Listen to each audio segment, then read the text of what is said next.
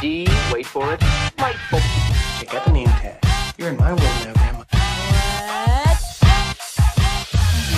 What's up, nerds? So I just finished the first 2 episodes of Hawkeye on Disney Plus, you know, the new Marvel show. Now, I really wasn't going to watch this show because I personally have not liked any of the Marvel TV shows. I just don't think they're any good. But I did see the trailer for this one and I was like, you know what? They hooked me in again and everything. And I have to admit, these first 2 episodes, I actually liked them. I thought they were pretty solid. Hawkeye, I don't, he's not like the best Avenger, but I did like these 2 episodes. It was more Kate Bishop focused. Yeah, let's not talk about Kate Kane, but I actually did like it. And since they dropped 2, normally I would do a breakdown and go through scene by scene or whatnot and just tell you what happens and everything. But for this one, I'm just going to do a review and give you my 3 things that I really liked from both episodes, episode 1 and episode 2. But before I get started, I just want to say that if you like what I do here and you enjoy independent content here on YouTube, please consider subscribing to my channel. YouTube is always changing up their algorithm and small channels like mine always get pushed to the back of the line. So I please ask that you like, share, and subscribe, and I thank you in advance. So why don't we go ahead and get started now? So episode 1. I liked this episode. I thought it was very good. Well, both episodes are good, but there's a lot of stuff to say about these episodes. I mean, the acting in these episodes is in my opinion, top notch. I think that everybody's doing good work here, and especially Hailee Steinfeld and Jeremy Renner, and then also Vera Farmiga. I love her. She's great. I can't tell you how much I love that woman. She's in my opinion just a great actress, and I at any time she's in anything, I think that it elevates it, whatever. So the first thing that I really liked about this episode, and probably my favorite part about both the episodes, is the opening sequence of episode 1. We got to see Kate Kane as a little girl, and we got to see her perspective of the attack on New York from the Avengers. I love that movie, The Avengers. I would say it's probably still in my top 5, definitely the top 10 of movies, Marvel movies. I'll have to do another ranking sometime soon, but it's definitely that I love that attack on New York sequence. It's just so good. And I liked seeing the perspective through Kate Bishop's perspective of that attack. Now, I know that, and I also, to say some more about that, I really like it when they do connect these TV shows to the movies and having stuff in there. For instance, now they didn't have a scene from the movies, but if you remember in WandaVision, when Monica Rambeau, when she came back from the blip after she got turned into ashes, I really liked that scene a lot. I thought that scene was great, and I really liked seeing this part of this episode / TV show. I thought it was really, really good, and I liked it a lot. So the second thing I liked most in this episode was not necessarily a scene. It was actually a line, and it came from Vera Farmiga. Sorry, I'm taking her name and just meshing it together. Okay, so Vera Farmiga, her character, Kate Bishop's mom, she says the line at the beginning. She goes, "I know that young people think they're invincible and rich people think they're invincible, and you have always been both. So take it from someone who hasn't. You're not, and you will get hurt. So don't go around looking for it." I really liked that line a lot. I thought it was great. I really liked that her mom said that, just because, I don't have a thing against rich people, but it is, a different, thought process when you are born rich and you don't know what it's like to, have to pay for stuff and think about it and budget and all that stuff, like it's like that mom from, what's that show? Arrested Development, when she's like, "How much is a banana?" Like $10. And it's like, of course you think that way because you don't ever go to the store and buy bananas. You don't know how much, that they're really only like 11 cents or whatever. But yeah, so I really liked that line a lot. And, it'll be interesting to see how Vera Farmiga's character comes around and stuff, which we'll talk about that after we talk about these two.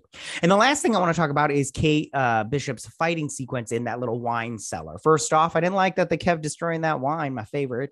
But at the same time, I liked that whole thing when she had the Ronin costume on and she was beating those guys up, the tracksuit gang, which we'll talk about them in a little bit.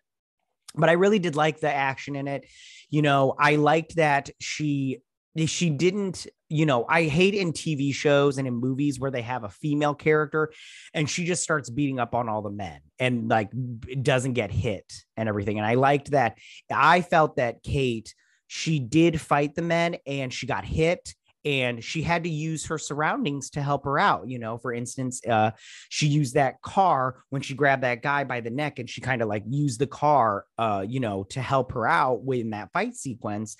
And I personally, I like it when they take this stuff and they be like, and they're just like, listen, you know, 120-pound female can't just beat up some 240-pound dude. That's just not how it works, you know. And some of these movies, they just start beating up on dudes and don't get hit. And I don't like that. So I did like that fight sequence. That was my third favorite thing in the episode. So for episode 2, also liked this one. I really liked the tracksuit gang. That's my number 1. I like them. I love how they kept saying bro. Apparently they do that in the comic books. I've never read the Hawkeye comic books that this is based off of or the Kate Bishop comic books. But I stopped reading Marvel comic books around 2016, 2018, only because it just got to be too much money. They kept doing these big events and crossover stuff. And if you're a comic book reader, you know, when you're shelling out, you know, $4 or $5 for one comic, weekly comic, if you buy, you know, if you have to buy like 10 of them a week, you know, that stuff starts to add up anyways. So tracksuit gang, loved it. Love how they kept saying, yeah, bro, hey, bro, and everything. So good. I loved how they were like incompetent, but at the same time, they got the job done. I liked that and everything. My second favorite thing from this episode was the LARPing scene. I liked that a lot. I am not a LARPer, but I do like that whole world. I like seeing it. I love, you know, the time it takes to put into costumes. I love movies about LARPing, all that stuff. I just love that whole world. I just could never get into it, but I do. As a spectator, I like seeing that kind of stuff, you know, and I just love the whole theatrics of it and everything. It's so great. Even I liked how he didn't want to be there, but he was respectful of that community and just like, all right, I don't want to be here, but I'll wear your thing, I'll sign your thing and all that good stuff. And I'll play along with your rules. And third, the final thing that I liked, which kind of started in episode 1 and then kind of went forward in episode 2, was I like the murder mystery. We saw, what was his name? Anton? Edward? I forgot the character's name and I didn't write it down in my notes, but I liked how we see him fight with Vera Farmiga's character. And then he was dead. And then I liked how, stepdad Swordsman, he went to hand her that butterscotch that had his name and everything, and she thought he did it. I don't think he did it, and we'll talk about that in just a second because there's some things that I want to talk about after this. But I love that it's now a murder mystery and we can play along. Hopefully we can play along. One thing that really annoys me with the murder mysteries, if they do this, is they set up all this stuff, but they never show you how you could be the winner of the murder and figure it out by yourself at home. And I always enjoy that kind of stuff. But if they don't do that, I'll be a little bit annoyed. So some other things that I want to talk about with these 2 episodes and the show going forward is I like they're trying to set up that the swordsman, the stepdad guy, and I didn't write down his name either, and I should have, is that they're trying to make him out to be the bad guy. We all know he's not the bad guy. We know he's not the bad guy. It's Vera Farmiga's character because they're trying to set her up as like a victim kind of thing. And I think that what's going to happen is she's going to be all like, they're going to try to do the sympathetic bad guy thing. I hope they don't do that because I hate when they do that. Bad guys are not here to be, you know, sympathetic towards. They're bad guys. So just make them bad guys and that's it. But I do think they're heavily trying to set up that the swordsman guy is the villain, and it's really Vera Farmiga's character. The Lady Masque, and I hope we do get to see her as Lady Masque sometime in this, and I do hope we get to see her fight. You know, because yeah, she is a fighter in the comic books. All right, one other person that we got to see was at the very end was Echo. Now this character is going to get its own show on Disney Plus, and I just hope that you know, she's cool. I don't know very much about this character just because I didn't read those comic books. I do know that she is Wilson Fisk, aka the Kingpin's adopted daughter.